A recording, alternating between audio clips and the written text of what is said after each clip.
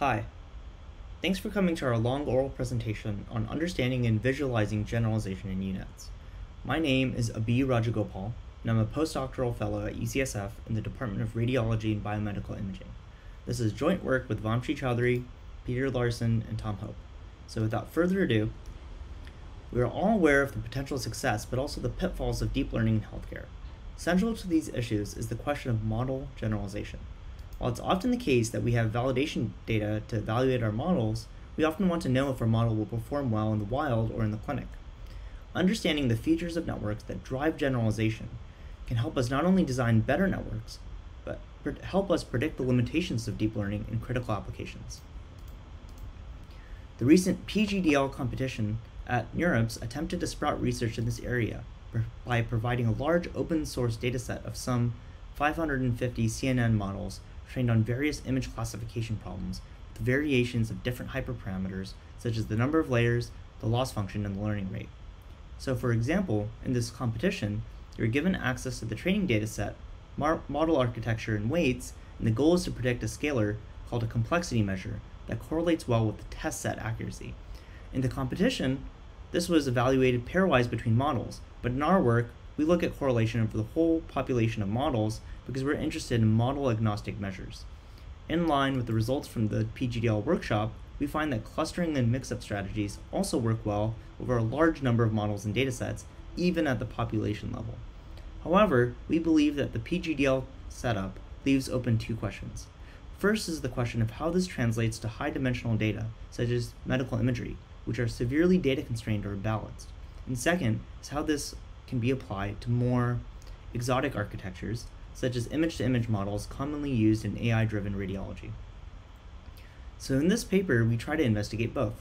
First, we evaluate measures of regularity or network stability through a measure we call roughness. We use a special representation that makes this computation quick and tractable, even for very large 3D networks and data. Using the same representation, we can also efficiently compute data locality through a measure we call confidence. One of our contributions to this topic is to better conform to the layers or stages of the network, which turns out to yield a very efficient representation. When we talk about feature representations in CNNs, we often think of filter and activation heat maps. From a vision point of view, we often think in stages, but from a theory point of view, we see that we're taking a pretty high-dimensional image and we project it over and over again until we get a final classification. So the question we ask is, what do these distributions tell us about a model's generalization? Typically, the intermediate features are still very high-dimensional, so there are fewer filters than we need to form a basis, let's say, in a linear layer. But can we use this representation to infer model robustness just using the activation images themselves? So what feature visualization tells us is that we can look at the interior features of a CNN to evaluate metrics of generalization. So if we pass in an MRI into a CNN, we can extract not just the final prediction value or the log hits, but also the intermediate feature vectors along the way. These are typically multi-channel tensors, and you can compress them to visualize them and figure out what the network is looking at, something like the GradCam approach. But you can also use them to understand the features that the network is using to make decisions. So in this plot, I take a single input image and I pass it through a network, and in each layer, we tap the features, perform PCA, and visualize the feature space. So as you can see, the geometry of samples can be very interesting. And in particular, we see that later in the network, these points representing images start to separate. So to get there, we typically compress the interior tensors into a lower dimensional space. The first reason for this is that it makes the data a lot more manageable and visualizable, but from a practical point of view, it helps distance metrics make more sense. Now, of course, it's not strictly necessary to perform compression. You could simply use a transform, but we find that the representations of well-trained networks are fairly stable with respect to the locality measures across a various number of target dimensions. And really what we want to do here is use these representations to build intuition. So for example, here's a figure from the winning solution to the PGDL competition by Natekar and Sharma, where they use clusterability of training data as a measure of model performance. So here, each dot corresponds to a different training image, and the colors correspond to their corresponding class label. And the idea is that in the representations of good models, the features should be more separable than the representations of bad models. because it means that networks that are good have not only figured out a good way to separate classes, but the classifier is actually smooth, which has implications on the function's regularity and thus the model's generalization properties. So in particular, they use the Davies-Bouldin clustering index, which looks at the inter and intra-class distance between features of different classes. And we can compute this for every layer using the training data and labels, let's say, and you can see how this measure correlates with the test set accuracy of a given model. So here's an example where, as we expect, there's a nice separation of classes for a good model, but for a bad model, there's poor separation. And this is related, again, to the idea of data density and stability metrics I alluded to previously, in that we're basically measuring whether our approximation is oscillating heavily between samples or it's smooth, with the assumption that the smooth representations will have a better chance of generalizing to the whole domain. However, for high-dimensional input images, such as 3D MRI, the feature images are prohibitively large. Not only is this challenging to sample and compress for the whole training dataset, totaling tens of terabytes for even moderately sized datasets, but PCA or kernel PCA compression is known to be undesirable for images because the inputs are very high-dimensional in an arbitrary configuration, and we usually don't have the right kernel to establish data locality. So for this reason, we try to think of something better, and we realized that we can utilize the structure of a CNN to reduce the dimensionality of the features we consider. So for a conv layer, for example, we can look at the local receptive field, which just corresponds to the kernel size in this case. And what we're seeing here is that each output feature pixel, or voxel, is a function of the input feature patch at the previous layer. So this means that our PCA-based analysis can be restricted to a large sampling of these feature patches over the whole dataset, which are much lower dimensional. So if we look at how this works and we track which feature patches correspond to which output values, we can get a very different representation or visualization of a UNet. So in this image, every dot corresponds to a feature patch extracted at each stage of the UNet. And notice I said stage and not layer. And here the coloring corresponds to whether that patch coded for a prostate voxel or not in the final segmentation map. So it's a little hard to see in 2D, but what we find is that in good models, the prostate versus non-prostate feature patches effectively separate. You can see that the red feature dots separate from the blue feature dots. So this is cool because even for one image, we now have a way to evaluate clusterability using these point collections rather than the immediate feature images themselves. We can also evaluate the previously mentioned notions of stability and distance directly.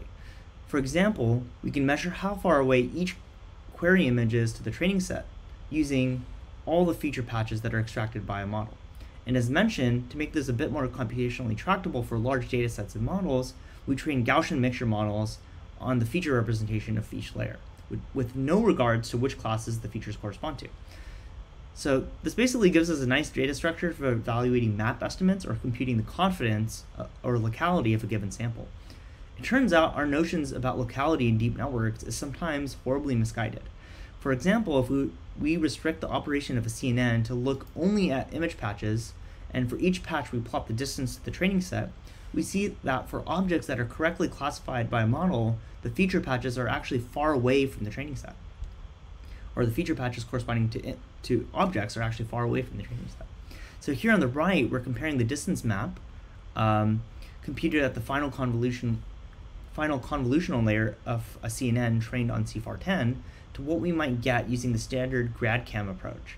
In many cases, the object saliency is much more closely predicted by the distance map. Using this representation, we can also compute the stability or roughness of a model around a query point.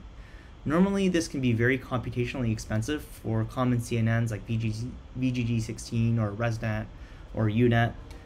The details are in the paper, but the basic idea is that a quick and dirty way to compute the stability is by capturing transitions from clusters at layer L-1 to clusters in layer L. So in this paper, we evaluated these three different generalization metrics: clusterability, roughness, and confidence, or data locality, using a large data set of T2-weighted prostate MRI exams with corresponding 3D whole gland segmentations.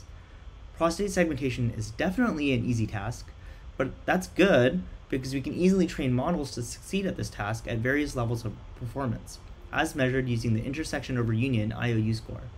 The goal of our paper is then to, given a model and its weights, training data, training labels, and even some test data, but crucially without the test labels, predict a model that correlates with the test set accuracy. And in particular, we do that by averaging the scores from each stage of the 3D residual UNets we trained for this inference test. To jump to the chase, here are how these metrics correlate with the test set IOU accuracy. So here, each dot represents a model, where in each plot the x-axis is a metric of generalization, and the y-axis is the average segmentation IOU on the test set. The top row here represents the original PCA-based analysis using the whole feature tensor as the feature vector, and the bottom row represents the same metrics using PCA on top of the local receptive field analysis that we introduced.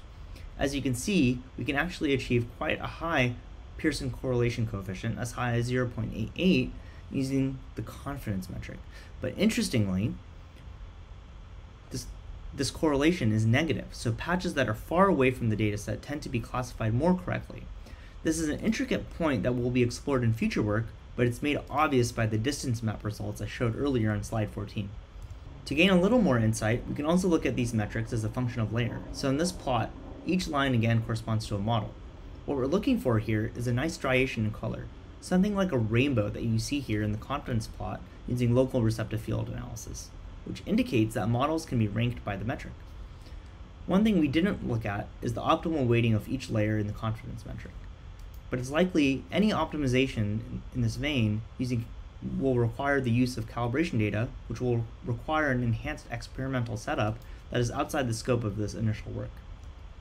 So in summary, we evaluated these three metrics of generalization that are based on notions of model regularity and stability in functional analysis, but with a very practical lens.